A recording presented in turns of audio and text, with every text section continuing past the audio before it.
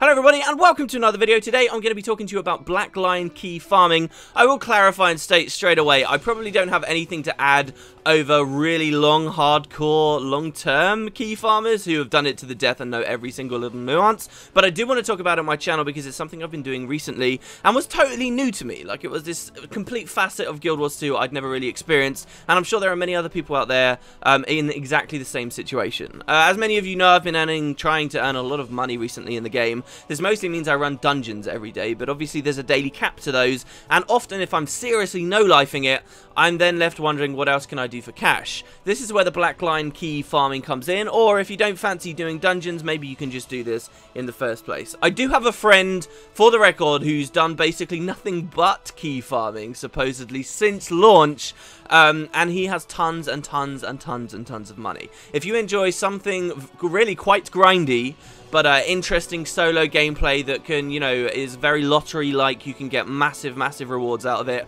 maybe take a look at this. So let's take it from the top and talk about exactly what's going on. As you should know, in Guild Wars 2, there are items called Black Lion chests that drop from mobs. Now, these things, when you open them up, will sometimes give you really expensive stuff like permanent bank access expresses, which sell for, as you can see here, around 550 gold, among many other very expensive items. They also get you access to many of the Black Lion skins currently for sale from the Black Lion vendors, say in Vigil Keep right now. But to open those chests, you need keys. The devs really want you to purchase those keys through their gem store, which can be very costly either in terms of real-world money or in terms of gold that you're transferring into gems. I believe the keys are in the special tab here, as you can see here. Black Lion chest keys, 450 gems. That's a lot of gold if you're spending just gold on it.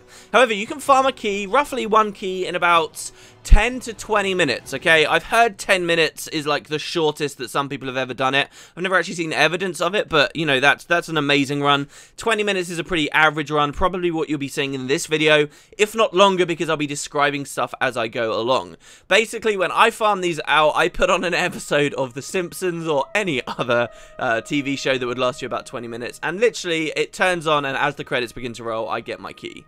I did go through a phase for a while where I was farming 5 keys every single day, and that was pretty fun. You know, the idea that you could open 5 chests every day, eventually you'd get something good. However, I gotta say, the grind did take its toll on me a couple of weeks back, and I have slowed down a bit with it. Anyway, let's start and talk about how you can actually farm keys. The way you do this is by rushing personal story. You guys might remember, after you complete your first 10 levels of personal story, so for me, about here, I believe, you would get a Black Lion key. Everyone does it in all the personal stories. So what you do is you find the very shortest one in the entire game, and this happens to be Human Commoner, and you rush through that as fast as you can on the fastest character that you can. You can do this with a friend and it speeds stuff up, and I guess I'll start to describe that from here on. So, first thing you want to do is go to Character Select and make a new toon. Alright, so here we are on the Character Select screen, and as I just described, Human Commoner is the quickest one, so we'll pick Human. I have heard that Sylvari is an option as well, but quite an old one, and I believe a fair amount slower when all things are worked out. Now, you've also got a profession to choose. Really, there are 2 main ones you can play, and surprise, surprise, they're the heavy armor classes, okay? You've got Warrior, who has more mobility running around to the different steps of the personal story, because he can use Greatsword and he can use Sword Warhorn. Or you have Guardian, who is what I'm going to choose, who generally is much better in the combat situations, can cleave much more mobs, and generally do a hell of a lot of damage, even through walls. And this is very important for one of the story steps we're going to do. Because we're rushing through the first 10 levels, when we're not going to get to level 10, those end encounters against enemies can be quite tough, and Guardian makes it rather trivial. Now, I just explained to you guys, you can do it with 2 people. Well, if you have 2 people, you could have one person as a warrior, one person as a guardian, and you get the warrior's mobility proccing all of the instants that can zone the Guardian instantly through, and you get the Guardian for the combat scenarios. So that's a really nice way to do it if you have a friend who has roughly the same kind of loading screen times as you, and you could be really on the ball. Bang, bang, bang, bang, bang. I would actually advise, I believe I'm currently on it, to go completely into minimal graphics settings on the game, just because a lot of this is loading screens, and the more you can drop those down, the quicker at the end of the day you can farm your keys. Anyway, all of this stuff is completely unnecessary. This is a character you're just going to delete very soon. One thing with with the new update, maybe you might want to pick the one of these of the new skin that you haven't got unlocked. So, for example, I might want to unlock these shoulders here, which I don't believe I have yet for my warrior say. So, there we go. We'll do that.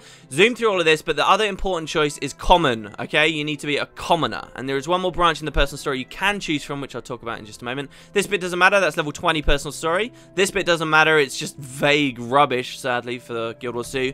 And name the character. Most people get themselves like a key farming name.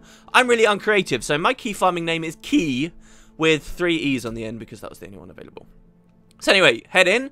And you'll get your intro cutscene, which of course you're going to want to skip. Now, I will warn you, there's a bug in Guild Wars 2. If you're saying TeamSpeak or something, sometimes this skip to end button doesn't come up. And I think it's because if you're holding like left control maybe as you go through, or some kind of issue with the way that this cutscene loads, this doesn't appear. If you get that bug, and trust me, I've had that a lot, I would just relog your client straight away and be done with it. As you can tell here, by the way, my value add over other key farming guides is I'm going to try and be very extensive about what we're doing. Alright, so we've logged in. Now here's one of the most interesting things about key farming to me that reminds me a lot of, say, being a pre-searing character in Gw2. You can actually set up a bunch of gear for your toon that makes things incredibly easy. There is such a thing as account-bound gear in Guild Wars 2 that is not ascended. Obviously, all the ascended stuff is now account-bound, but that requires level 80. We're only level 1.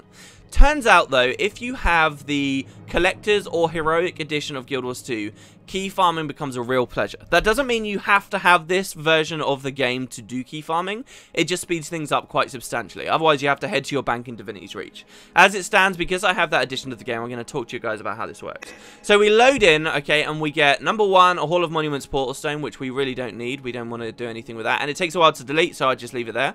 But we also get a mail, okay? The mail includes a hero's band, which buffs our stats, and trust me, that does count for stuff at this low level. And we also get a Golem Banker, who we can double click in this tutorial zone to actually access our bank and take stuff out of it. This is really useful because it means you can put account-bound gear in your bank and use it instantly at the beginning of your key farm. This will only take seconds when you log in usually. Obviously, I've taken a little bit longer. So this is my key farm gear right here, okay? And what I've got myself set up with is a chest piece, some gloves, some leggings, and some boots. I also have various weapons. I've got a war horn here, I've got an axe here for my warrior, I've got a sword here for my warrior, but I've also got a staff for my guardian, and I've got a great sword for my guardian. So all of this gear, okay, don't get confused about it. Basically, just in Guild Wars 2, there is account-bound gear if it's low enough level. When you equip it, instead of going soul-bound, it becomes account-bound. And you can buy any of this on the trading post. So, for example, let's say we want the chest piece, right? This is just a mighty chainmail chest piece, right? So if I go over to the filters, you can go category armor, you can go category coats, and make sure it's very low level range 0 to 2. And a bunch of different things come up. Obviously, you want the one of your armor class, which I guess for me is on page 2. And as you mouse over these, you'll notice something quite important. It doesn't say soulbound on equip. So once you've bought it, you've got it here. You'll see this armor piece, once I equipped it, is now just account bound. That means any character I ever make can wear it. So the idea of key farming is I create a new toon, I grab my Golem Banker, I get all of this gear out, I equip it all. As you can see here, you just double click through the stuff. It replaces my really bad gear.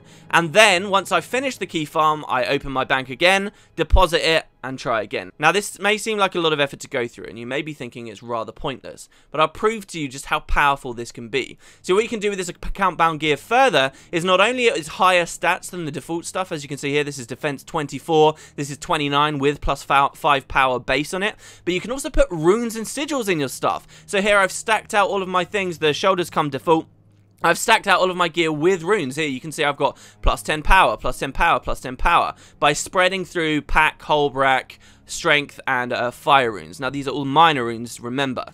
Further on your weapons, you can equip Bloodlust, and Bloodlust is crazy powerful, and I am about to blow your minds, I promise, with how strong this is in early level areas of Guild Wars 2. So, let's start using our gear, our new gear. I've got a staff equipped in the tutorial zone, which isn't what the devs would expect. Look at how quickly I'm cleaving these centaurs down. Even better, everyone I kill gives me more Bloodlust, and as you can see, I'm doing even more damage substantially every time. It shows you that in low-scaled zones, how powerful just a bit of Bloodlust stacking is. It's funny because in the tutorial level zones, unlike everywhere else in Guild Wars 2, there is no downscaling. There are people out there, It's sort of really trivial now because of the level up tomes, but there are people out there who used to spend a long time trying to level up in these early level zones, and they could get to level 70 and they wouldn't be downscaled at all. They would just run around absolutely one-shotting the hell out of everything.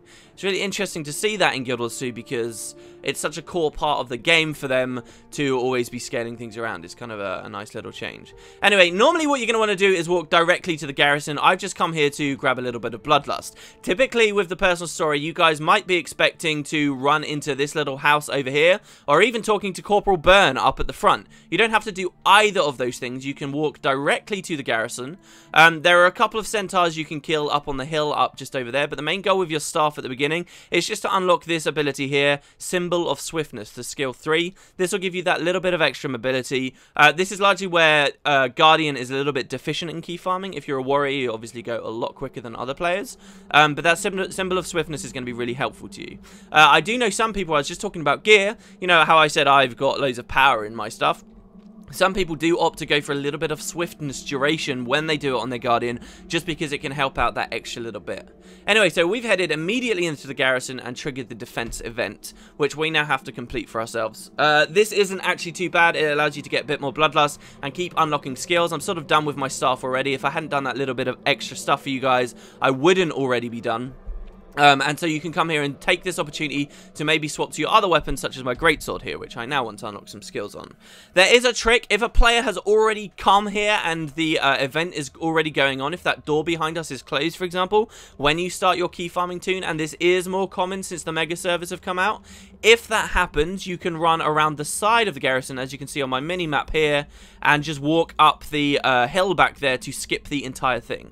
That is one of the tricks that you can do in this little area to keep the pace going and go a little bit more speedy. I actually kind of get annoyed when that happens, though, because it does mean you do miss out on unlocking skills. And the main thing I want to unlock here on my greatsword, at the very least, is Leap of Faith. This is the skill 3. Again, just for more mobility, which you really do tend to want. Anyway, so here's the last guy. This is the high stage. We'll just blow him up. And look at the damage we're doing. He's already dead. And I'm going to get flopped like a fish all the way across this bridge here. I love that about the start of this. And we can push forward. Now, I said I was going to blow your mind with the bloodlust thing. I only have 6 bloodlust. I could have waited and got 25, but that wouldn't be a very efficient way of doing this farm. Usually, you're going to have around the amount that I've got here. An interesting quirk of doing it with more than one person, if you do it with 2 people, you get the added mobility and the combat help, but also here at the start, it scales that defense event up and you get a lot more centaurs running at you, therefore you unlock a lot more skills, and in the long run, it can help you a lot. Just because it scales up, you're still one-shotting the hell out of everything. So here, we'll go back on our staff, right? This is the big boss at the end, okay? This is the huge damaging guy. Turns out on Guardian, with just a little bit of bloodlust and these crazy stats, if I use Orb of Light through the 2 hands, wow, I completely missed. It tends to do crazy, crazy damage. As you can see, he's melting down. You can sort of one-shot this boss, and I'm very sad that didn't happen there. But there you go, that's the boss dead. And so now you can see why you would want to go on the trading post and buy some of those very low-statted bits of gear, just so that you can very quickly golem banker, click, double-click through all your stuff, you've got it all equipped, and then away you go. You know, it doesn't take very long to equip the stuff, and it speeds you up massively. It's also something of a necessity, I'd say, with some of the later story steps we have to do, where, again, we're going to be low-level, and we're going to be scaled quite high. So anyway, let's continue with this very slow, inefficient run. We're going to grab any reward we want from there, it doesn't matter. We're going to speak to this guy and quickly press M to get rid of the prompt. And now we're going to start running. Ideally, you have your Greatsword 3 unlocked by this point. I don't.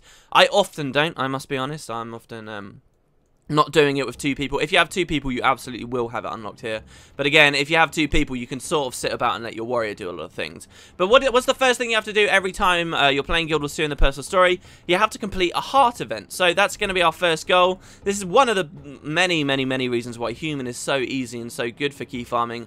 Because all you have to do is walk along this bridge, and you can immediately help this guy out, Farmer Jeb. Farmer Deer. Where's Farmer Jeb? He's one of the guys around here. We're going to help Farmer Deer complete his heart. Now, the quickest way to do this is to feed a cow 4 times. I'm giving you guys a lot of specific information, so if you can retain it all, then kudos to you. But we're going to feed a cow 4 times specifically. And again, if you're on Guardian, you can drop your symbol down while you're picking up a bag of feed, say, so it ticks on you more frequently. I believe that's 3 bags. And once you've got your 4th bag fed to the cow, I believe this is the most efficient way to do it anyway. You're going to grab a water bucket, and just quickly water these plants. Now, if you position yourself correctly, you can... I messed up there because I missed one of the plants. You can basically water all of them at once. And again, I've missed one there too. And then you just come over here, and that will be the heart done reasonably quickly. Maybe there's some quicker ways of doing it. There's a bit of RNG here. Sometimes, say, a worm has spawned in the field, but you kind of want to ignore that. Maybe if the bandits have spawned, you can do a lot of damage to them. Like, I sort of feel like, while I'm running around here at the moment, like an upscaled 80, especially if you get Bloodlust. You see all this damage you're doing? You think when you're an 80 and you've got your Ascended gear, it's like, oh, look all the damage I'm doing in these low-level zones. Turns out a level 2 can do it too. It just needs a little bit of Bloodlust and a couple of runes. Anyway, so there you go. You've finished your heart event. Now that they've changed the way this works, you actually don't even have to bother with that heart there. I tend to get rid of it though, just because it annoys me a little. The next thing to do is read this mail that you get sent that says feeling better, and that'll trigger the next step of your personal story. ArenaNet do something really cool for you. By coming here, we've unlocked this waypoint, which we'll need in just a second, which is really nice and efficient. But also, you automatically unlock your home instance waypoint. I never realized this until I started key farming, or until I began Buddy Blitz not too long ago. They actually give you this straight away, and I guess it makes sense because you're supposed to live there, so why wouldn't you have the waypoint unlocked? But they give it to you straight away, and this is really handy. It means you can get immediately, not just into Divinity's Reach, but way deep into your home instance.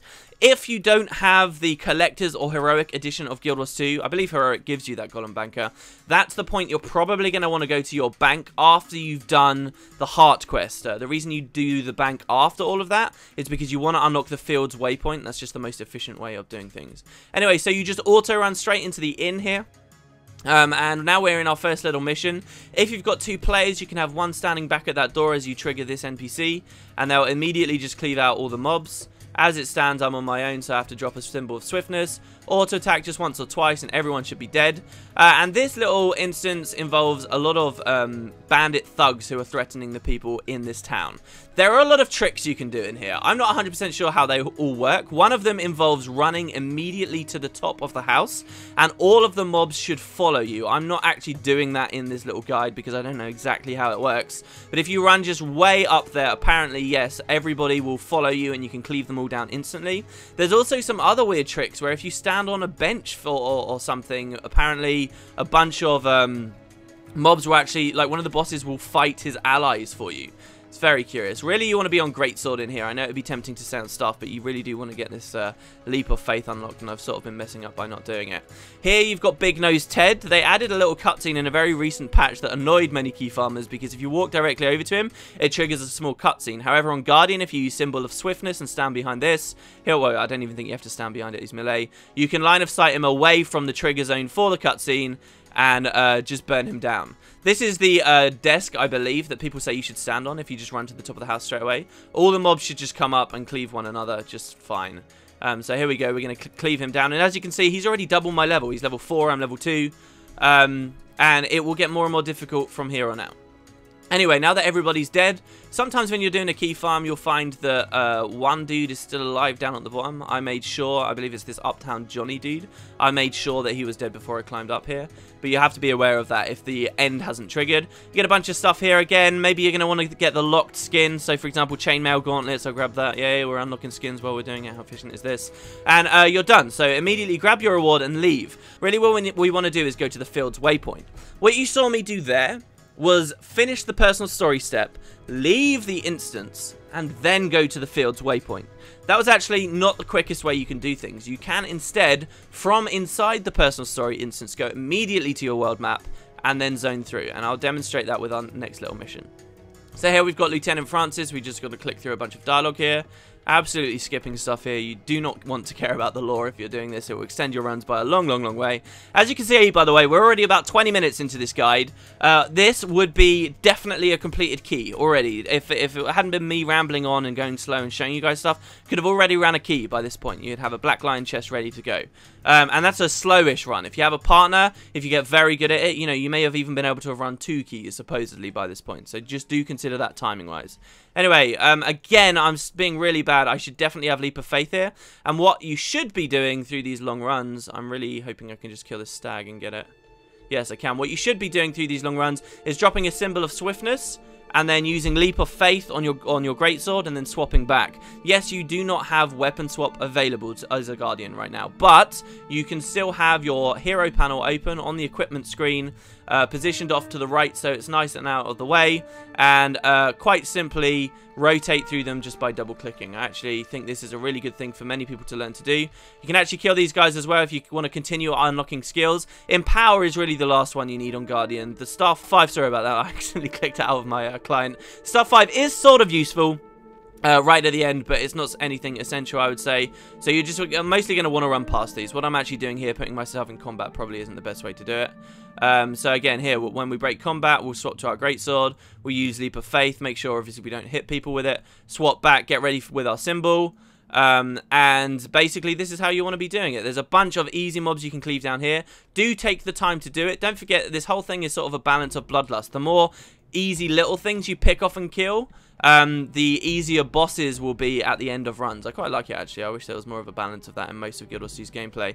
Anyway, so this is Twitchy Jake. Don't forget that your Leap of Faith actually blinds people. He just knocked me down there. If you engage on him with a Leap of Faith, he probably won't knock you down. When he gets to 50% health, he will go green. At this point, you can drop another symbol of swiftness, interact with this, and then he'll go red again, walk onto your symbol, and if I'd been a little bit quicker there, he would have been melted down in it.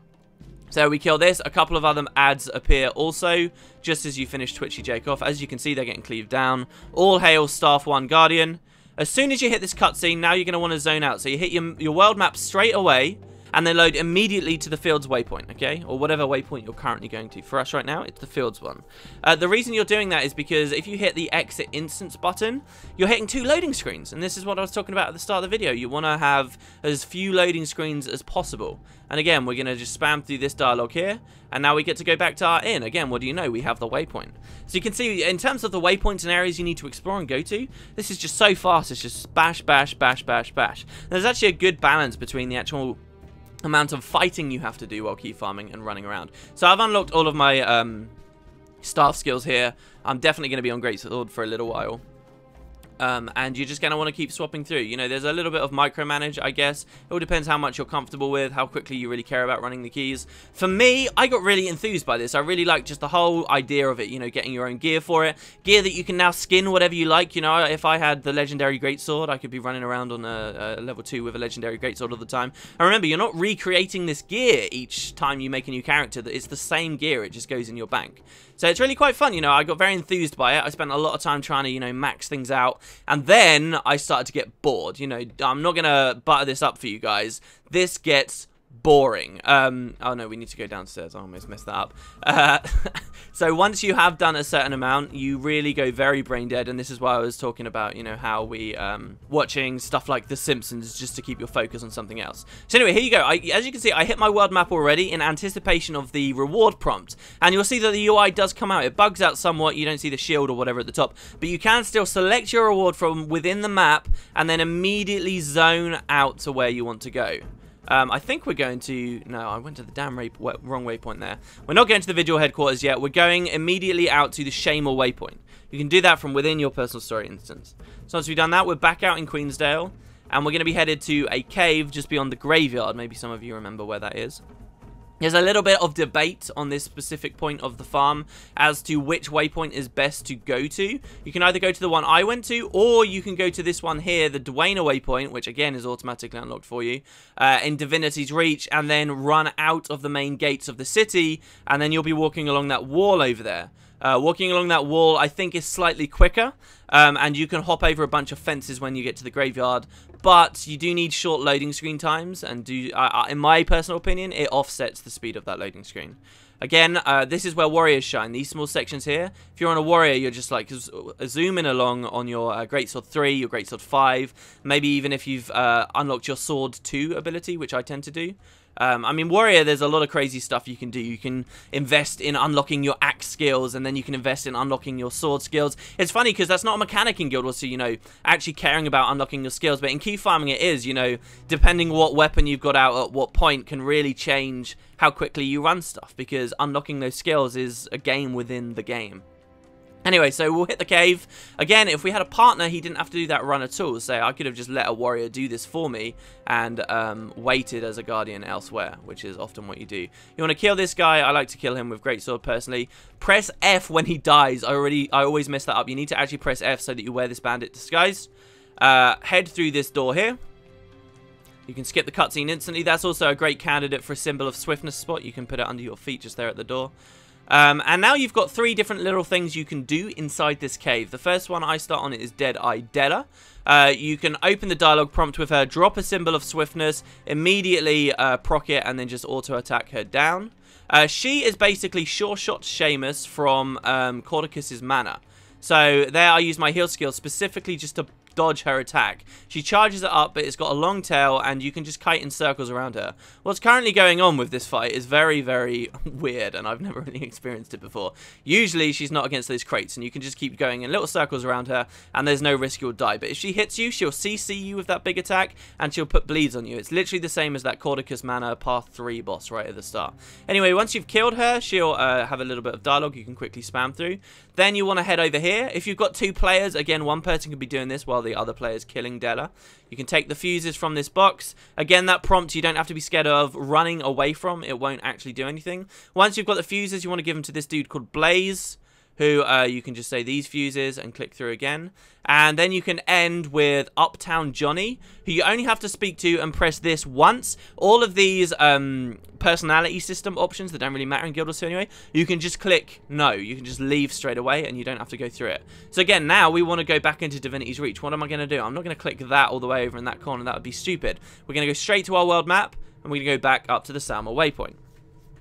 Now, instead of going into the Salma district this time, we're going to go into the Seraph headquarters. This is the 3rd and final location we have to go to for key farming. And luckily for us, again, it's really, really damn close. So we're just going to head over to this little portal here. I've always liked these portals. Actually, I was disappointed in betas and launch and stuff when I realized that these portals work this way. I always wanted actual stairways inside those towers that would take you up. Anyway, once we get here, there's going to be a little bit more zoning around, so do remember to grab this waypoint just here before you head inside the instance. It's quite important you get the palace waypoint. If you've got 2 people, you can start yo-yoing between the Salma district and the Vigil headquarters at this point, but it doesn't really matter. So, we'll head in here. Trigger a tiny bit of dialogue between these guys, spam through, and then you get a decision, okay, whether to help the orphanage or the hospital. We're going to help the orphanage, okay?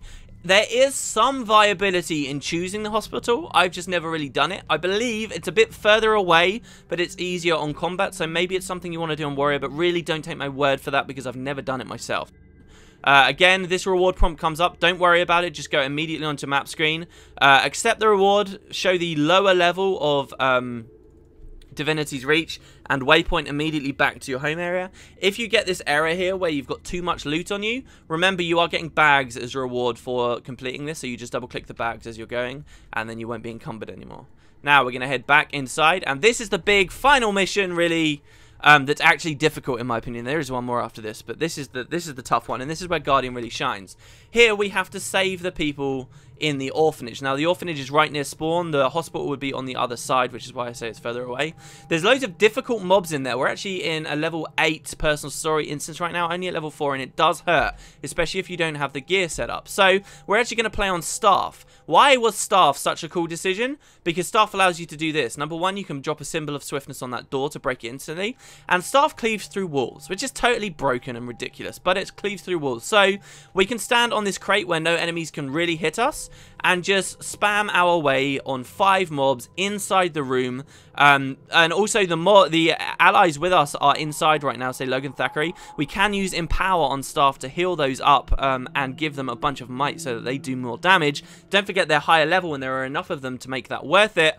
And we're just going to keep spamming through here. This will give us Bloodlust. You really don't want to die here because the Bloodlust is very useful for the final boss. Once you stop seeing numbers coming, stop seeing ticks, you can assume you've killed one of the bosses.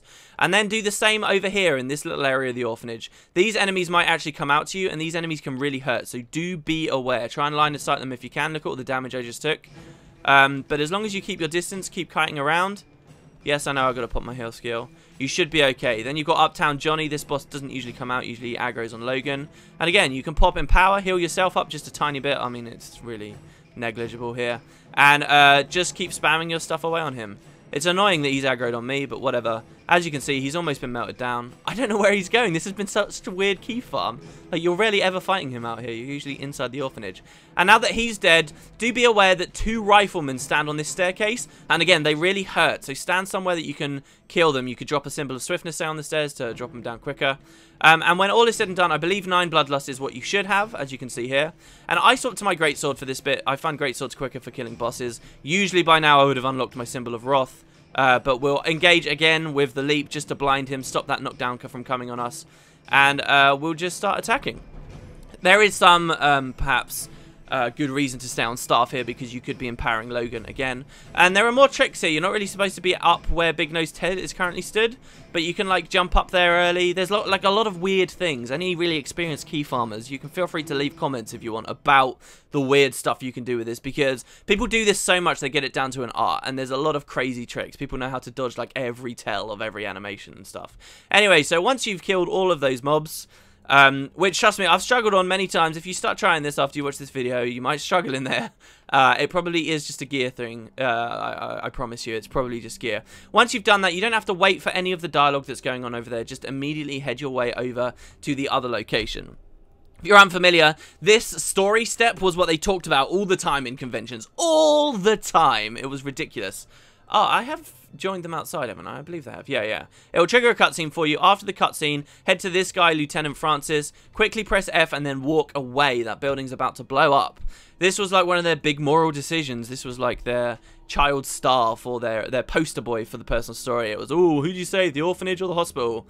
And, of course, we don't actually care about the ethical ramifications of what we're doing. We just want the quickest outcome, and that's it. So, once you've done that, again, you're going to get the option, don't be tempted. Just go immediately to your map, swap to the upper level. This was why we unlocked the Palace Waypoint. We can port immediately to the Vigil headquarters and head in for our final little instance and the collection of our key. As you can see, I'm about 15 minutes late, but hey, I mean, I think I've explained a fair amount as I've gone. This has definitely not been a speed run of a key farm. I'm kind of interested. Do you guys remember when Super Adventure Box 1 came out, I think? I know, Super Adventure Box 2. I actually did a speedrun competition. If I had a little bit more gold on me, I might do another one for key farming. See what the quickest absolute key farm there is out there. And see whether it's like a collaborative effort or whether people have got some interesting tricks. Anyway, so quickly speak to Logan. On Guardian, I would have your staff out here.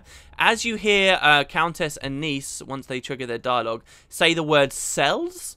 and I can't at the moment because I don't have my stuff on, my audio on, but when she says cells, that's generally when you want to drop your symbol of swiftness. This will allow it to tick for the max duration, and that will speed the NPCs up, and the NPCs will run quicker with you, as you can see here.